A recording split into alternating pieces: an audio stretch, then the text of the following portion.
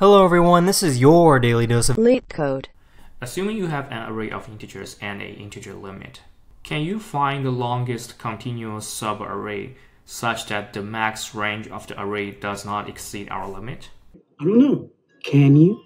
If the limit is equal to 5, in our case, the longest continuous subarray we can find is 2, 4, 7, 2. The max range of the array is 7 minus 2, which is 5, and it does not exceed our limit. Now, go! I need a weapon! To start with the question, we can always use the brute force solution. Find all the possible subarrays and then find one with the longest length, that the range does not exceed our limit. They ask you how you are, and you just have to say that you're fine when you're not really fine. But So for every left and right boundary of our array, we can find a subarray. And we can check if the array meets our condition, which is... Then we simply return the result. Let's see if that works. So we are having a time limit exceeded, which is good, means our logic works. This is a pretty bad solution, to be honest. Time complexity is 0 and 3. Calculating the max and min every time is quite time consuming. We don't need to do that if we already calculated those before. We just need to know if the new number we find is our max or min. We can have a max number, min number. And whenever we are increasing the right boundary, all we need to do is to update the max number and min number. If later we find our array meets the limit constraint, we can simply update our max length. Let's see if this solves our question. I'm fast as fuck, boy. So we are still getting a time limit exceed, since this algorithm is now changing from 0 and 3 to 0 and 2. It is still very complex if we have a super large array. This is fine. The problem in our solution is that for a right boundary, we went through all the possible left boundaries. But actually, when we check the next right boundary, we already know that the left boundary won't exceed the one we find in the previous iteration.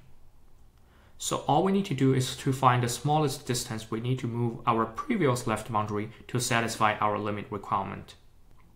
Think this as a sliding window where we want to move our boundary to the most right and see what's the minimal shrink you need on the left side.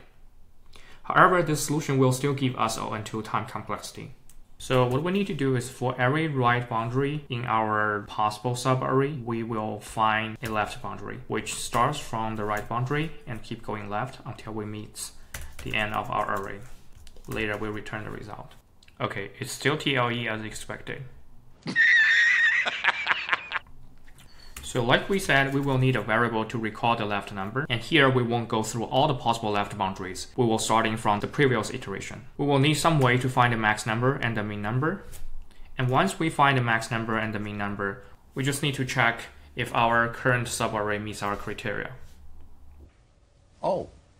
If not, then we will move the left boundary to shrink it.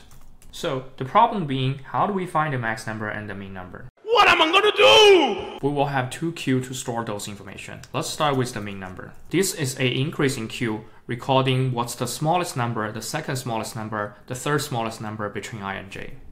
So every time we meet a new number, we will add it to our min queue.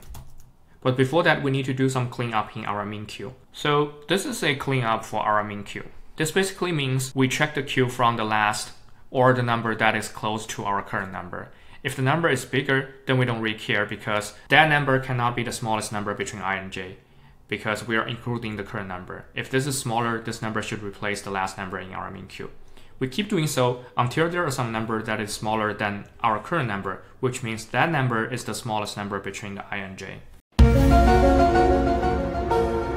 So the min queue stores a bunch of numbers. The first number always means the smallest number between I and j. The second number means the smallest number. If we move I across the first number, what's the smallest number between I and j? And so on and so forth. So if we move I to the j position, the smallest number between I and j is guaranteed to be numbers I and j because I and j are in the same position.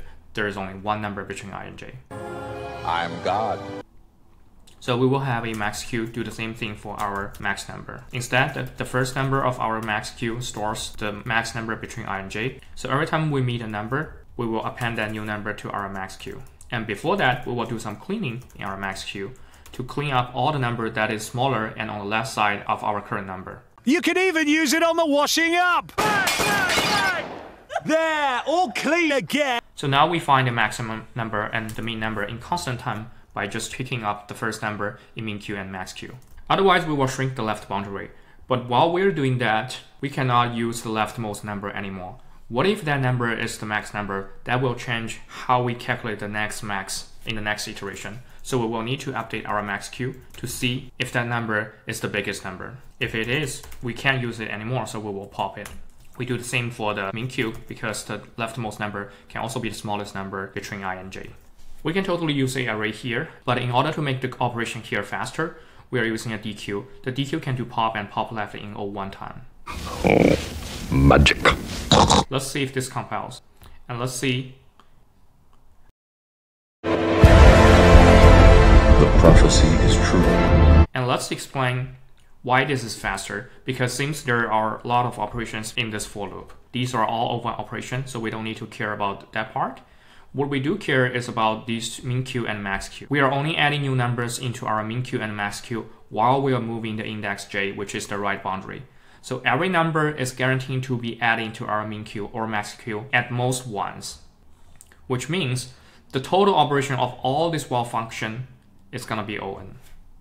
So in the time, we're doing on, which is going through all the right boundary, plus all the append operation we find in all the for loops, which is going to be on, and the same for our min q. And we will do some pop left, which all of the pop left operation we do here inside this for loop is going to be on total. So in the end, we will still have a on time complexity.